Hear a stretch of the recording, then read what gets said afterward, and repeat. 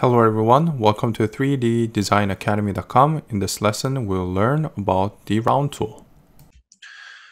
So after you set up your primary surfaces, it is time to put some fillets on it to refine the model a little bit. So the round tool is the most basic fillet tool. It is very easy to use and it is a very quick when you're trying to put fillets on it. However, it does have some limitations.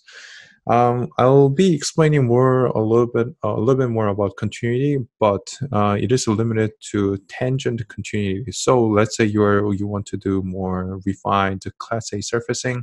Round tool is going to give you some limitations. So in order to use the round tool, you'll find the tool under surfaces and right here, round. So just double click on it.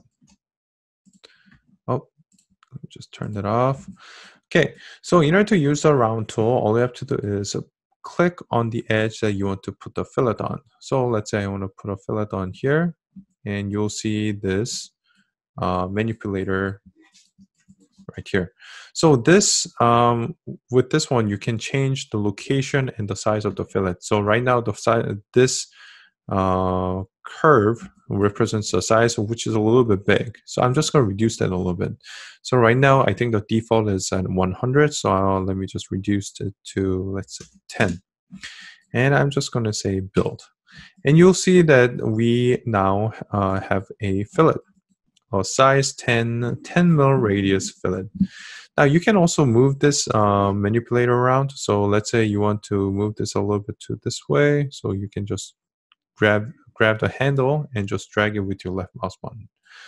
And if you want to make it a little bit different size, so you can add a second handle by just clicking on this green curve right here, and you can move this. Oh, so let's say you accidentally created this, so you can remove this. So all you have to do is click on hold Shift and click on the manipulator like this, and it's gone. So let's drag this to the end, and let's make this a little bit big, so maybe 20, and you say build, and voila, and you have a variable fillet like this. But let's add some fillet to the other corners too. So I'm just going to remove this by clicking, pressing and hold the Shift key, and I'm just going to remove this one, update. And okay, so right now the one of the limiting factors of the round tool is you actually have to revert back to, then click on the curve again. So now I'm just going to click on the surface edge here and surface edge here. So I'm just going to make them all the same size. So I'm going to modify that back to 10. This one also 10. I'm just going to type right here, enter, and I'm just going to say build. And it's super quick. Now, the only problem is the ball corner is a little bit uniquely shaped. Of course, you can modify this. So if you want to access the tool again, all you have to do is Control Shift and middle mouse button, query the history, click on the fillet, and you can also adjust the type of ball corner that you want right here. So there are several different variations that you can have. So let's say you want to make this, you want to put fillet on all sides. So let me just revert, and I'm just gonna go around and click on all the edges like that.